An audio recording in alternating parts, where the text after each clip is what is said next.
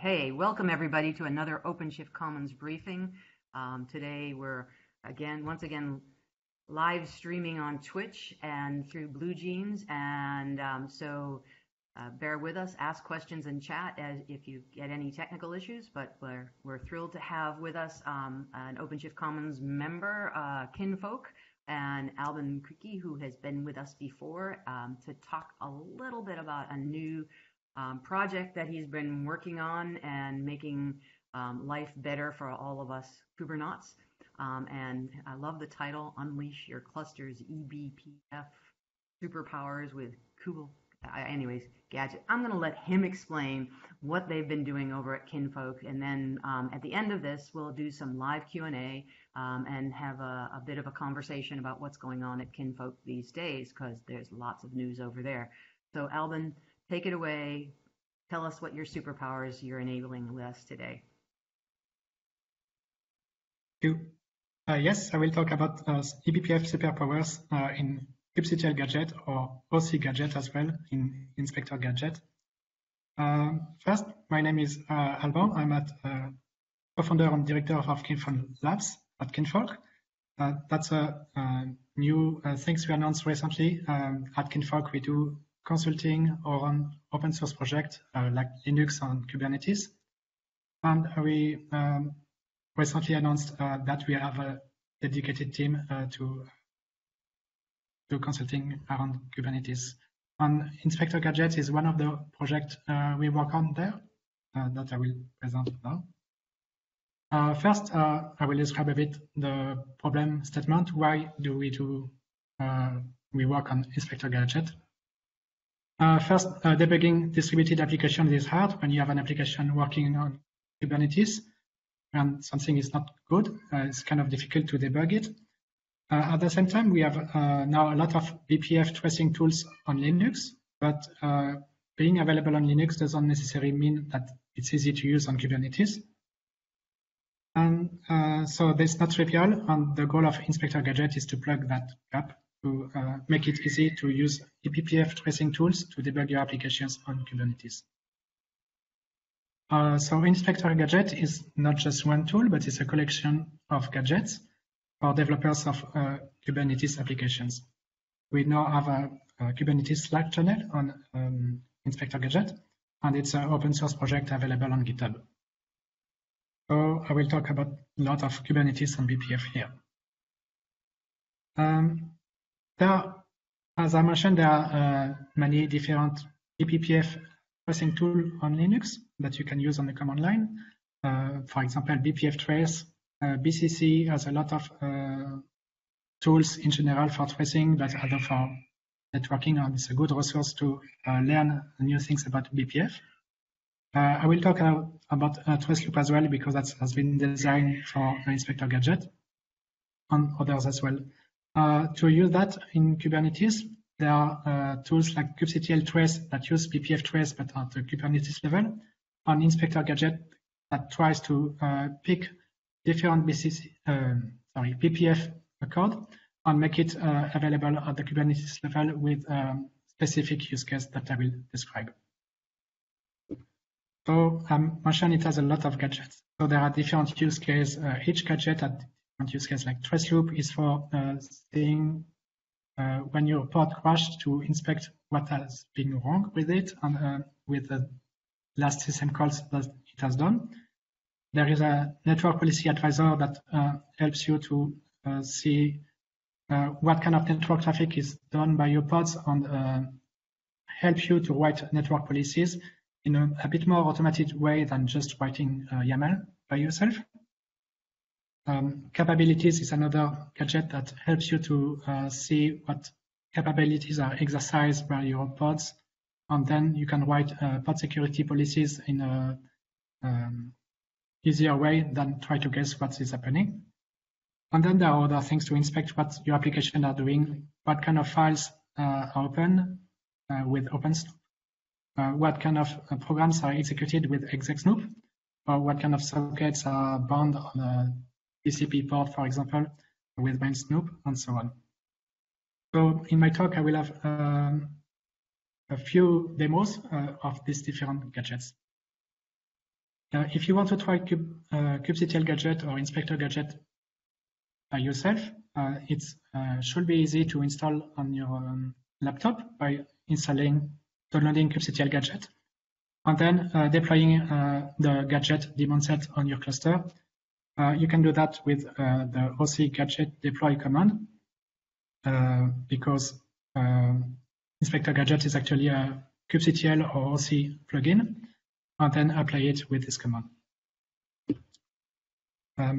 If you want to reproduce the demo, I will actually just use the OpenShift playground provided by Kubectl at this address, and you can fetch the slides and read the step notes at this link. So let's start by the first demo. I will try to install it live here. So let me leave the slides and go to the Kubectl command. So here I have a terminal, and I will get my note just 1 second. The first thing I will do is fetch Kubectl Gadget, and I use a developer version that is not released yet, because I added some last-minute fixes to make it work on OpenShift.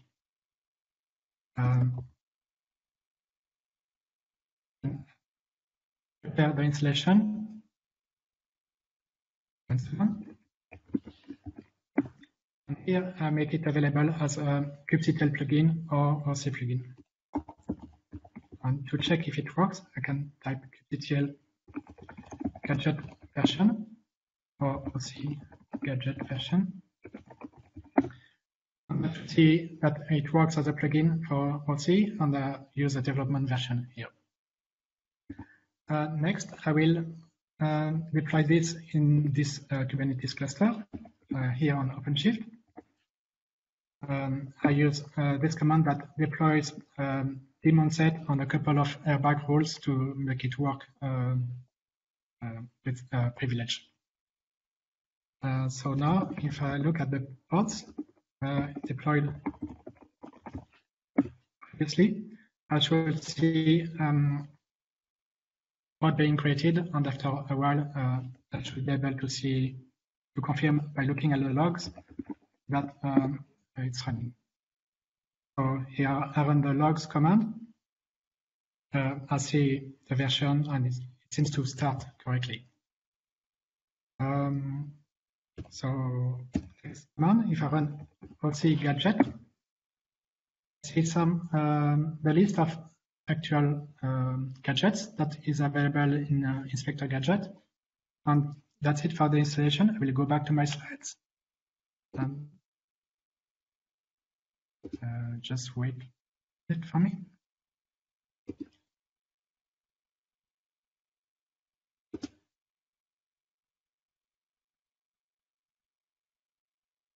Okay, so I will present the first gadget, Network Policy Advisor.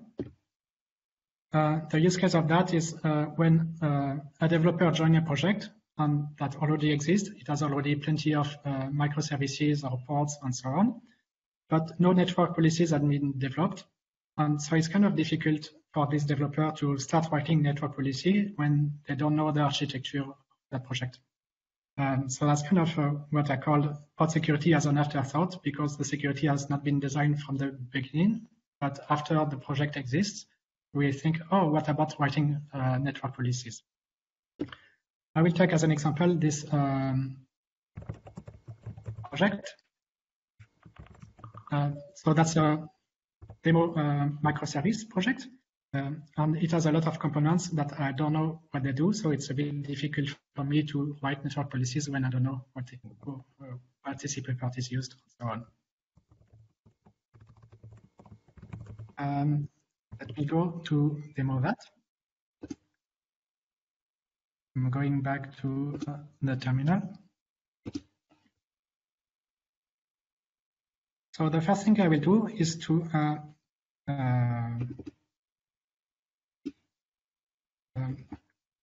fetch the YAML definition of a download from GitHub YAML So I can have a look at it. It contains a lot of services, a lot of pod. And you can see here, it doesn't have any network policies. So then I win, so I will start debug. And let me prepare something. And what I will do is I will start Inspector Gadget network policy monitor to see all the connections while I deploy this application. So it should catch which pods is talking to which pod and so on. So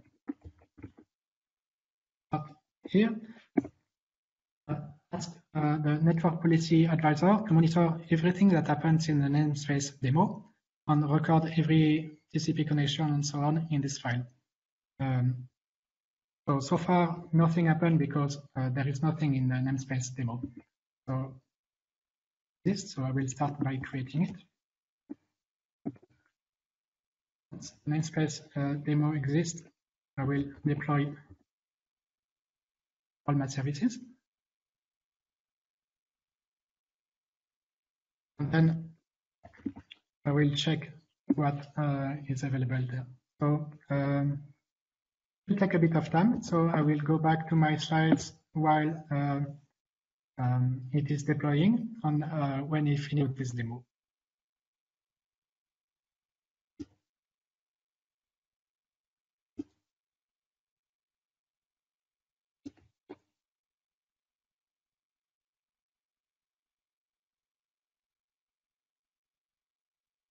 Okay.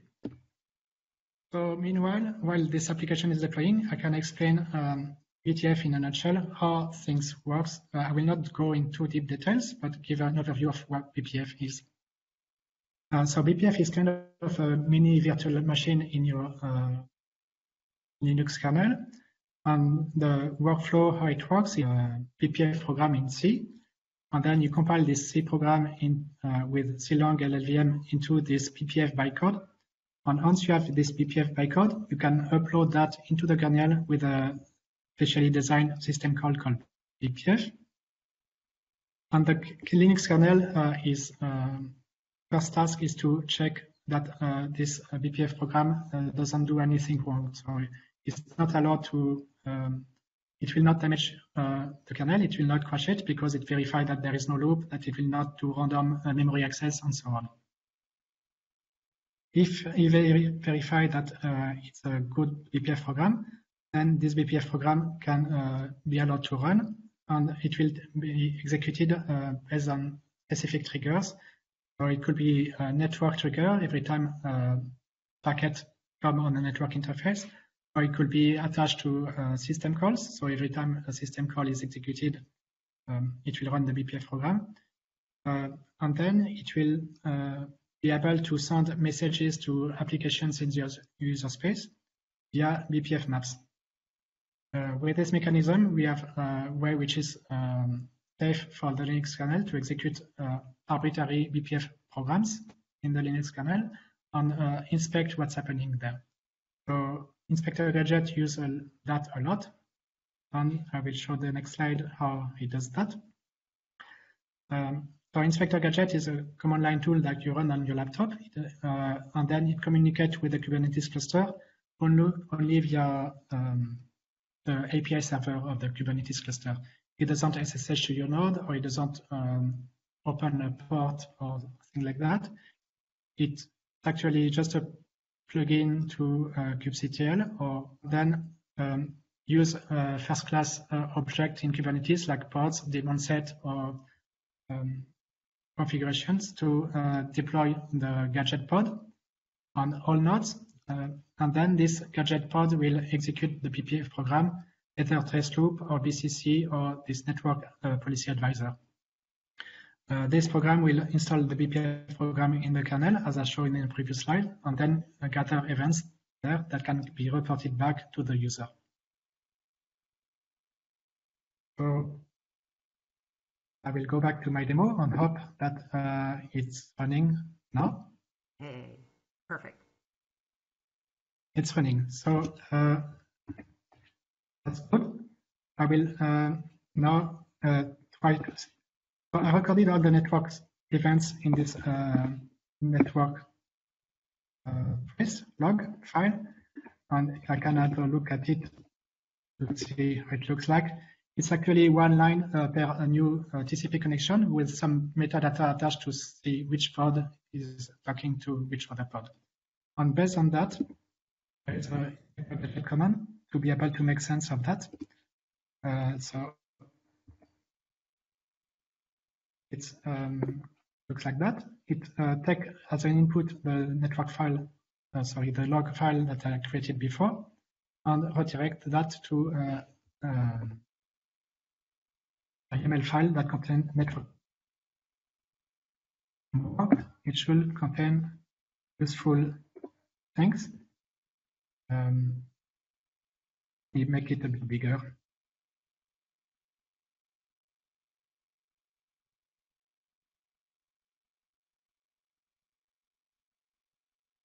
For example, here I have a network policy that applies on the shipping service pod because it has a pod selector on the shipping service, and it has both ingress and egress network policies.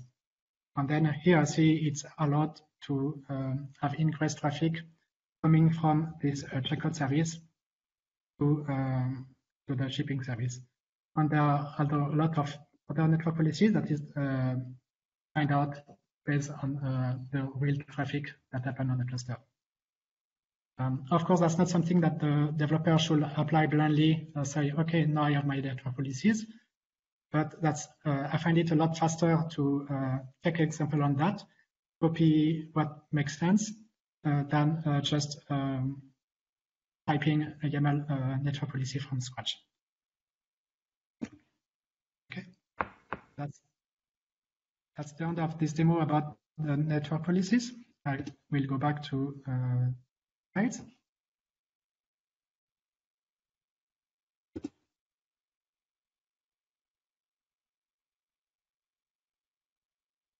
So the next gadget I will present is called TraceLoop. And TraceLoop, if I go into technical details, what it does, it traces system calls, a bit like Trace, but in C groups using eBPF on overwritable ring buffers. So that's maybe a bit complicated to say, but I will explain the use case of that. As a developer, I really like to use Trace to debug my application because I can see what system calls it does. But Trace can be a bit difficult to use on Kubernetes. First, it is a bit slow, so it's not possible to use Trace for all the processes, all the pods on my Kubernetes cluster in production. That will just not work. And then it's not, my use case is sometimes there is a pod that crashed, but once it has crashed, I want to debug it, but it's too late to attach Trace on it because the process is no longer there and it's not possible. So I want a tool that is useful for pods that crash, but sometimes it's unreproducible and it's just one crash. So I cannot go back in the past and use Trace. And the idea of TraceLoop is the idea of a flight recorder that always records all the system calls in a memory, in a ring buffer of limited size. And then if something crashes, I have the last few system calls that are still in the ring buffer that I can inspect to see what was wrong there. So it uses one ring buffer for every pod or container. And then if the pod crash, I can inspect that ring buffer for this one. So if I compare Trace and TraceLoop, it's a bit different. Trace uses ptrace mechanism to get the trace. TraceLoop uses BPF and trace points. The granularity is different as well. Trace uses one process or several processes. It can trace one or several processes. And TraceLoop is looking at C groups. So you can attach it to a C group or no. Trace is slow because of the way it works. But TraceLoop is fast, but on the other hand, it can lose events if things are well, first because the ring buffer is of limited size in memory, so when it's full, it's overwrite the all those events. But although because of the way it works, it's possible that you can lose some buffer sometimes. Trace, on the other hand, is reliable and never lose anything. But even if trace loop is not as reliable, it's still very useful to debug the applications in practice.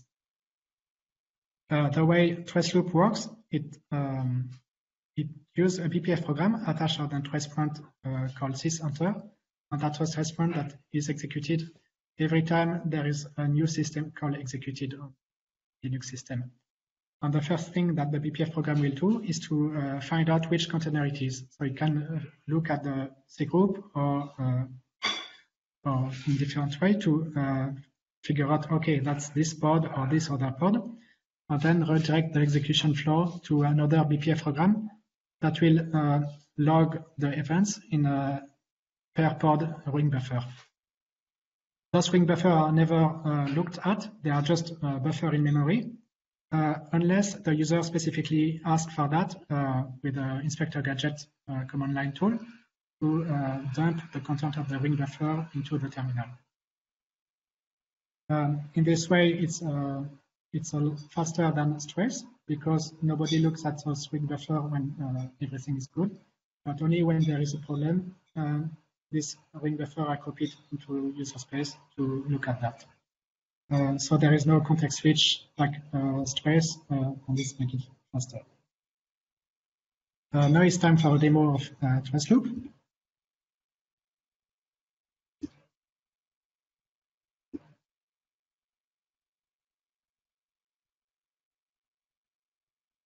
Okay, so now I will first have a look at the pods I have on my cluster. So I don't have anything in the default namespace. I have a lot of pods elsewhere. I will have a look with Kubectl Gadget trace loop, what I can do with that. There is a few subcommands. The first one is list, to list what is available. As I mentioned before, I don't have any pod running in the default namespace, so I will look at other namespace, and I can see I have other things running here. And I will take an example of this Kubernetes namespace. I'll see I have a few traces that are available for me to see.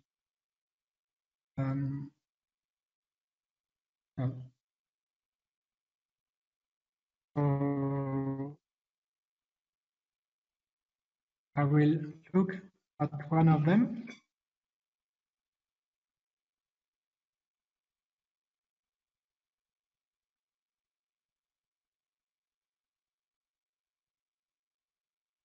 Sorry, got a terminal problem. I will start again.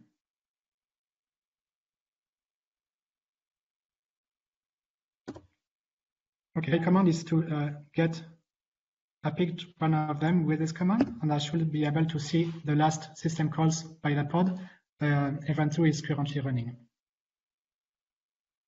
I see the system calls were mostly flipping and not knowing much. The second demo I will do with that. Let me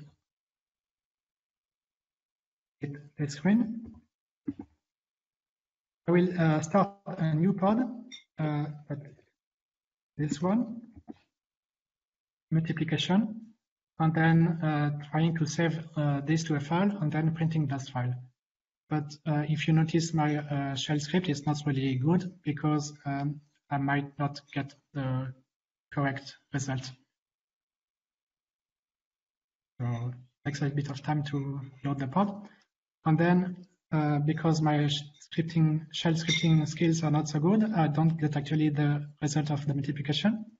And even if the pod, or if I delete the pod,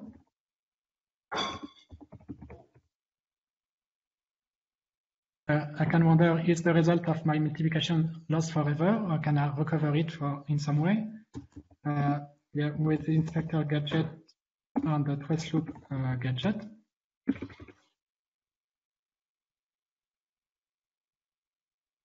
I am able to recover So here I noticed there is one trace that has terminated a few seconds ago, and I should be able. Oh, the wrong thing. Full screen again. So here I should be able to recover the trace by picking the trace ID. And see the last few system calls that with the BC program and so on. If I read at that, I can see that the BC program received the multiplication and then write the output. So I can debug what was happening, and so on, even though the pod was deleted at that time. So trace loop will keep in memory for a few hours the last ring buffer of the pod that have crashed. And so this gives me a bit of time to look and inspect things. Thanks, that's the end of this demo about trace loop. I will go back to my slides now.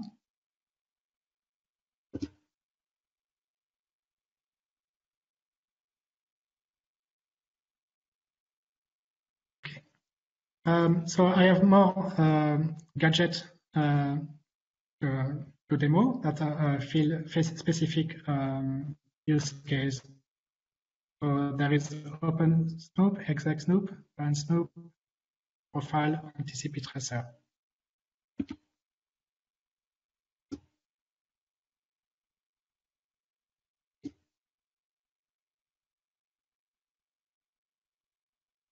Okay. So let me go back to Emacs.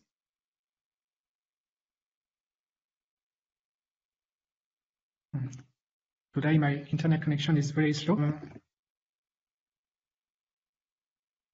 Don't worry too much about the internet connection. It's lovely to see all these gadgets, and I'm curious when we get to the Q&A about what other people are looking for in additional gadgets. The bind snoop is relatively new, I think, isn't it? Yes, some of them are relatively new. Like the profile gadget was added a couple of weeks ago, I think. Thanks. So I will start first this ExecSnoop gadget. What it does, I specify on the command line which pod I want to monitor. So I can use namespace or Kubernetes label or the pod name and so on. And then everything that new process that we executed in the pods that match this criteria, I will have a new line to describe them. And in the other terminal, I will use the OpenSnoop gadget to get information for each new file that is opened. Don't worry too much about the error here. That will work. Oh, I move things around, but okay. That will work even though that there is some warning about eBPF feature that is not in this kernel. And now I will start a pod. So here I use this kind of anti-pattern to use a curl pipe bash for the purpose of the demo. I execute a script which I don't really know what it is beforehand. So here Inspector Gadget will be useful to be able to inspect what programs are executed and what files are open by executing a pod that I don't really have control on what is executing. Here it takes a bit of time because it needs to download the pod on this kata codec. Here I see at the top I see all the files that are being opened, and at the bottom I can see the commands for every new command like sed, mkdir, curl, pm. I see a new line, and at the top I see the files that are being opened. So all of that was done by attaching eBPF programs and getting the results through Inspector Gadget. Here I specified one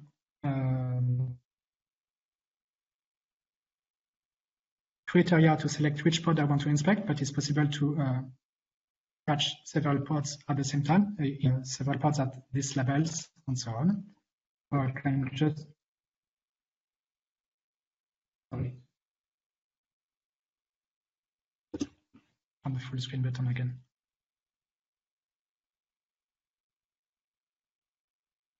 I'm not used to in the web console. If I remove this, for example, it will match all the ports in the default namespace. Okay, so next demo about advanced Snoop, I will show that it can actually match several ports at the same time.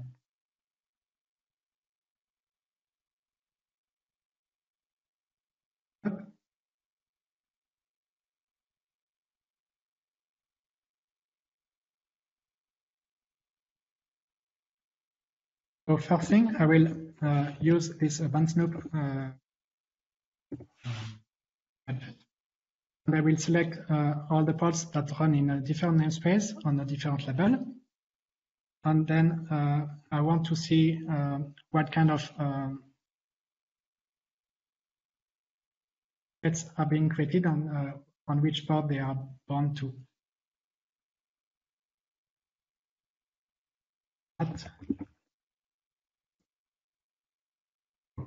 Here, in fact, there is no port currently running.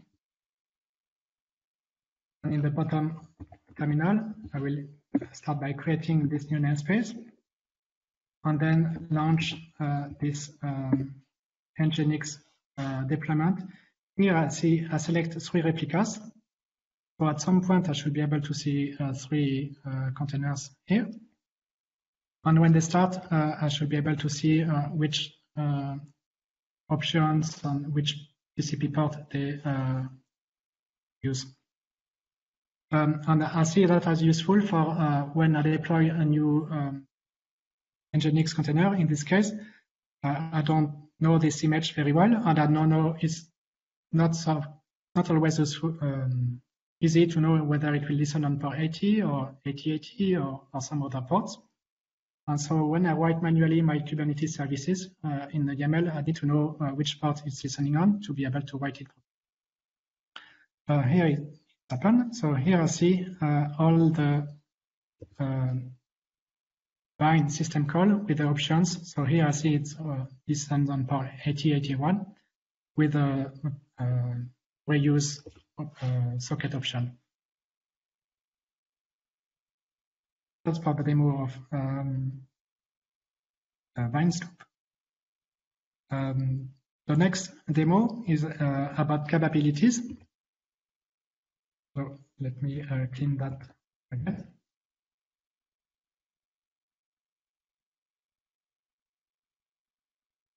And here I will start by creating a new shell.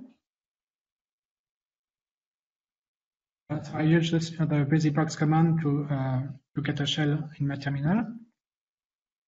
And I will execute some commands that require some privilege. For example, create new network interface, chroot, mknode, ping, or listen on privileged port.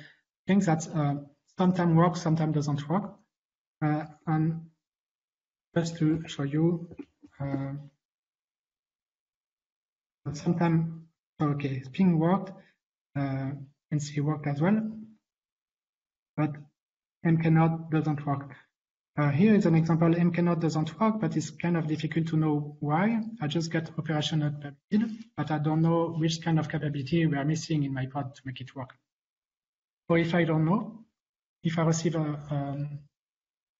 I have to deploy a container image which does some operation which I don't really know about. I want to know what kind of capability I exercise. Then I can use the capability gadget for that. And for example, I will just catch all the ports that are in a different namespace and see if they do something here. So if I repeat the mknode command, here I see it requires the cap mknode capability. I use ping. I need to have cap net raw. If I use I try to create a new network interface. I just get option. Let us see that the cap netadmin was exercised, right? The container attempted to exercise that capability. So the goal of that is to be able to write pod security policies in a more informed way than just allowing all the privilege just because it's easier. So I can specifically add the capabilities that I really need or not everything. Thanks. That was for the capabilities gadget. The next gadget I will demo is a CPU profiler.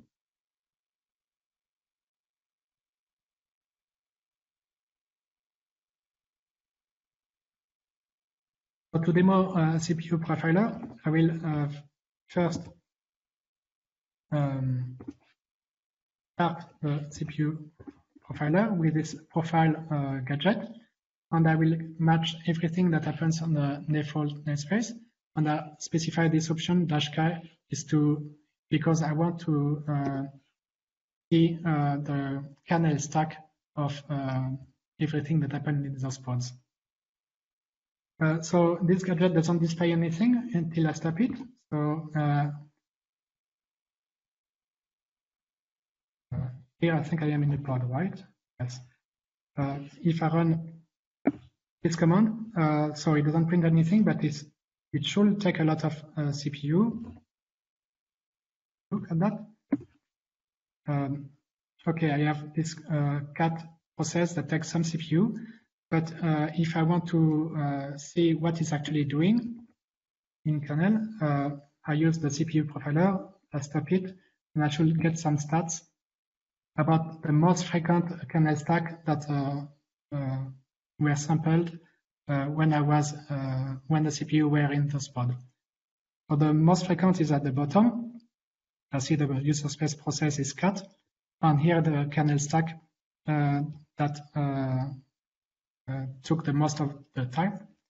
And I see there is a system call that was sysread, and then it go to VFS read in the kernel, and then there is a function in the kernel called urandom read, and so on. So by using that, I can specify the pods that are slow, and then figure out kind of why is it slow, what it is really doing. There is this option -k for getting kernel stacks, but there is also option -u to get the stacks from user space. That doesn't always work. That's something that is a bit in development. By the way, all those tools come from BCC, so it's not something that has been reinvented in Inspector Gadget. Inspector Gadget mostly reuse existing tools, in this case from BCC, and just adapt them to be able to use them in Kubernetes. And this CPU profiler was one tool that I used recently with a customer to be able to inspect why something was slow in a Kubernetes cluster.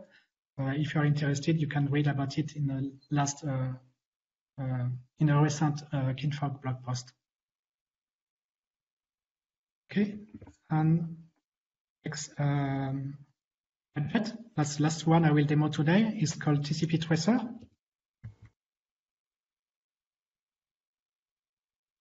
Stop this first.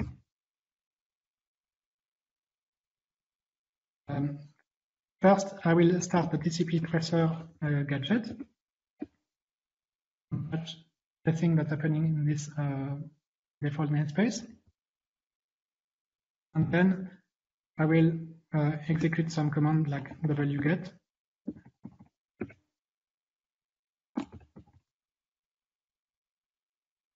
And see what happened here. So it catched all the TCP connects, TCP accept, and TCP close, all the events for TCP connections. If I were to create incoming connection, I will see it as well here, and I can run things several times. Sometimes with some bugs here, this displaying 2 lines instead of 1, but you get the ideas. I can see what's happening in different pods. That's for fun. If try to look at the different namespace. Sorry, I click on the wrong button again. Okay, I'm full screen again. Shift. Here I will be lucky and I will see some new TCP connection.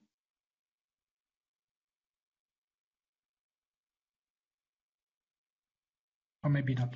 Okay, but you can inspect what your different pods are doing about new incoming or outgoing TCP connection that way. Cool, so I will go back to my slides and explain a bit how things work.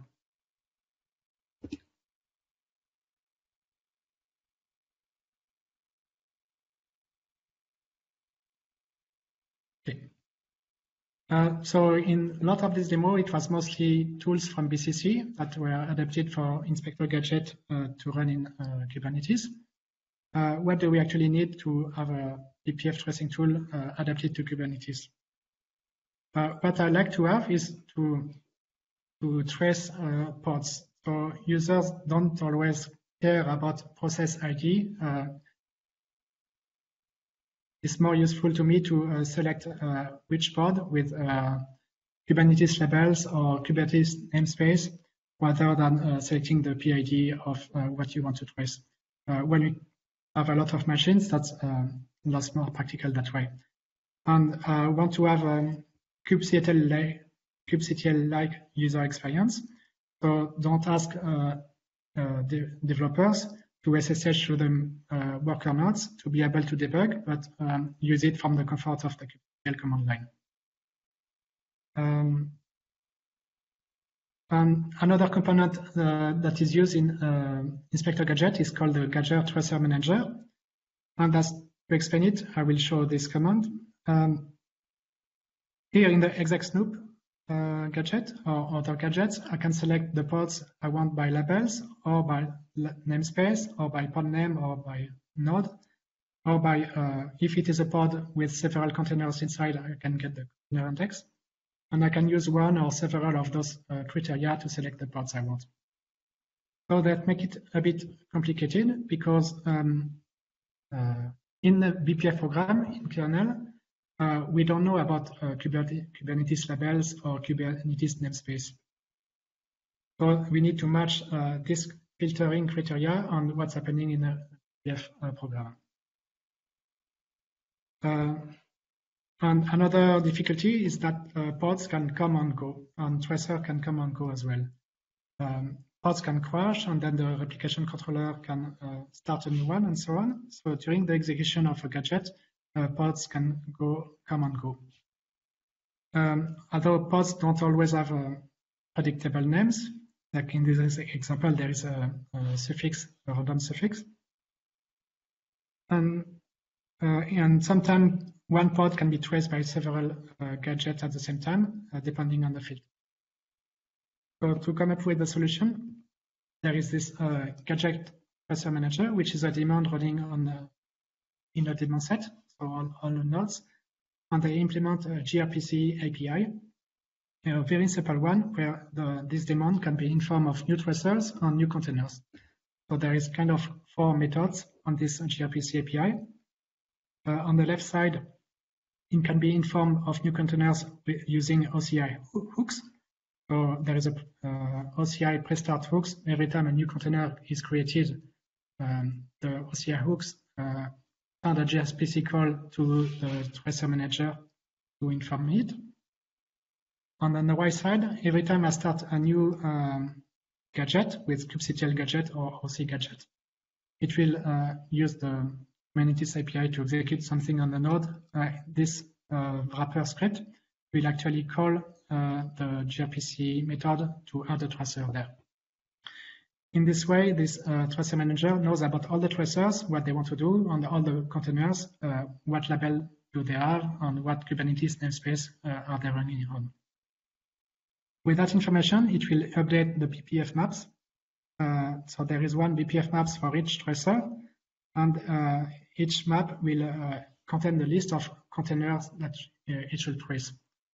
So when containers come and go, these maps will be updated. And then these BPF maps will be used by the BPF program. So in this case, I execute the exec snoop gadget. It executes a BPF program with a kprobe on some system call.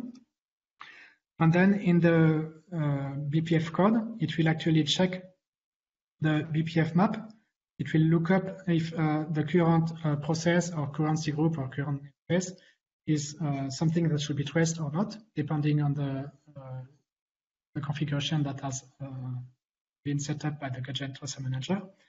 And then if it should not be traced, it just returns without tracing anything.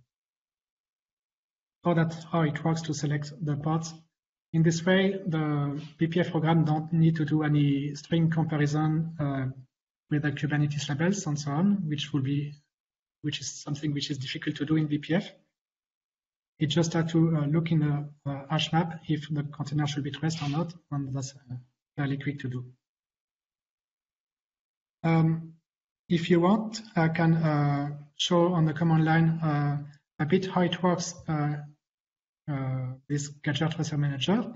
That depends if we have time for this right now. We've got a little bit of time. I'm not seeing a whole lot of questions in the Q&A, so just keep going. And so far, you've hit everything that I was going to ask, and so go for another one. Okay, so I can show it then.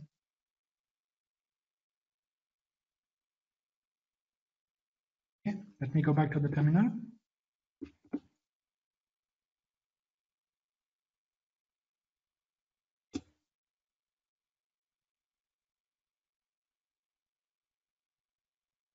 So the thing I will do is to get my gadget pod. So this command is to just get the name of the pod here. And then I will I will get a shell in that pod. Let's see if it. So here I am inside the pod of the gadget, of Inspector Gadget. And here I see the entry points and some scripts. And there should be this gadget tracer manager command here. And in this, that's actually a command line interface. The only thing it will do it will call on gRPC the API that defined on the command line. I can show you that it should be running. Here it has been called by the pod with a serve option, so it's serve the gRPC interface.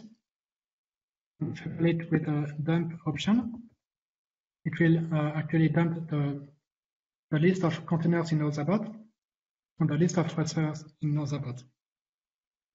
So here I don't have any tracer running, but I see a list of containers with some information in Ozabot, and it should have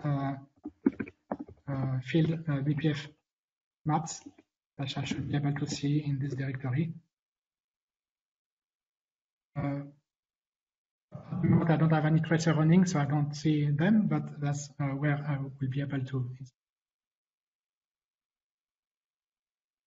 And the gRPC interface is actually not something exposed to outside. It's just a Unix socket that is listed here in a /run/gadget tracer manager.socket. So it's a Unix socket like Docker or other use, which is not exposed to internet.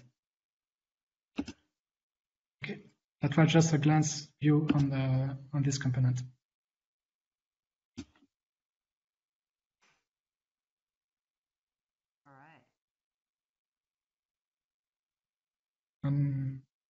So if you want to contribute to Inspector Gadget, you are welcome. It's an open source project, and it has GitHub page with issues. And I try to use this label "Good First Issues," which is either an issue that is easy or where I can provide guidance about how to do that.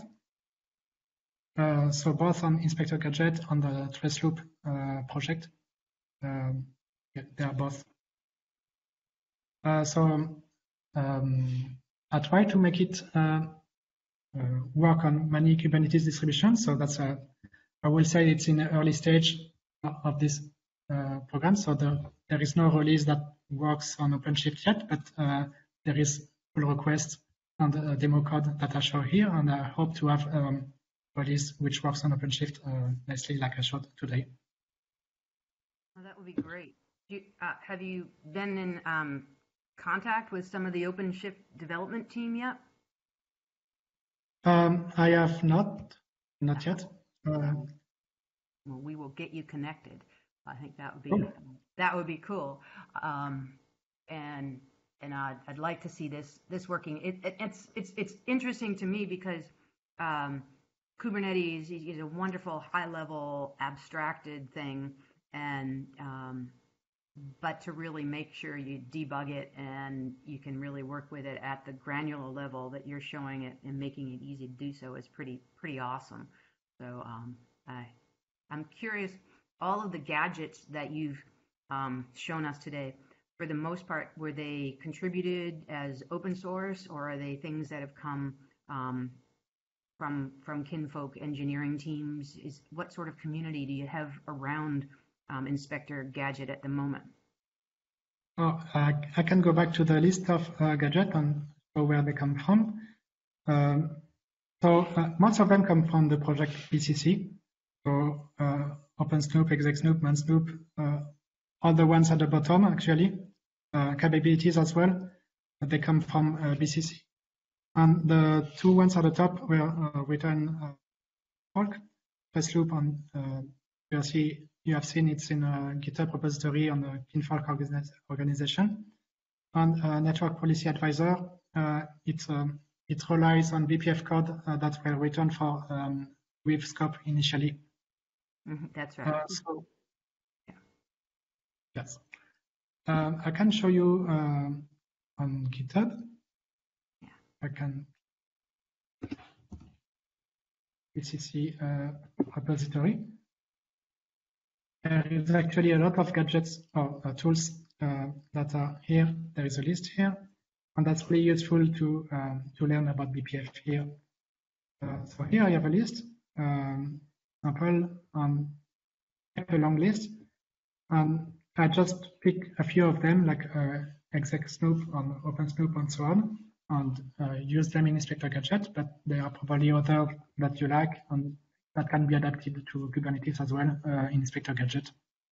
Yeah. So is there anywhere there's like a wish list of which ones you want people to work on first, or or how are you prioritizing which ones you're adding to Inspector Gadget? I guess that's like teasing out the question for people who want to help or want to add one to your list of things to do.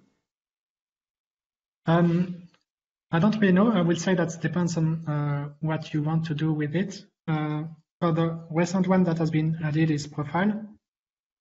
And I picked this one because it's the one I used in a customer situation to find out why was it slow running on this Kubernetes cluster. But yeah, if there is a specific problem that needs to be debugged, and there is something that you need, your Kubernetes cluster is slow with NFS, and maybe this one could be picked up. That would be cool. So if you're listening to this afterwards and you see something on this list that you think we all ought to be working on, reach out to Alban and do that. The other thing, I did notice you are going to give a tutorial, I believe, at KubeCon, the virtual one. It's listed on the schedule. Is that still a go for you guys? Your tutorial on using BPF in cloud native environments. Is that still a go on August? Yes, I still plan to do it. Awesome. So I need to check with, I'm not speaking alone, I'm speaking with Lorenzo from SysDig. So he will talk about Kubectl Trace as well, which is a similar project doing BPF things on Kubernetes. I still plan to do it, and I need to check if we can both. Yeah, with this change of planning, that sometimes disrupt a bit plans, but I hope.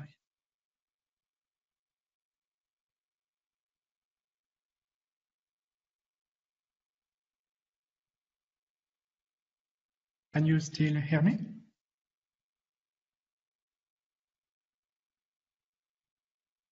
I can hear you. Hi, everybody. Chris Short here. I think we lost Diane. To be honest with you, she might have just dropped. Like we just lost her video and everything. She just DM'd me and she's back. She just lost power and is jumping back in. Cool. Oh wow!